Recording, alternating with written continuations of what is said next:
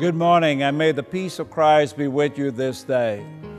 Today we have the curing of the daughter of Jairus by Jesus. Now Jairus was head of the synagogue. He was a man with authority. He was a man with power, with responsibilities.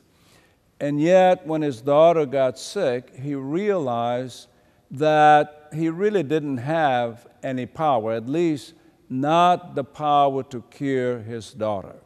And so he went to Jesus. He knelt before Jesus and said to Jesus, "My daughter is at the point of death. Could you heal her?" And of course, Jesus responded positively. You know, it happens very often that sometimes we think that we have everything going for us and that we can do anything. But that's really not the case.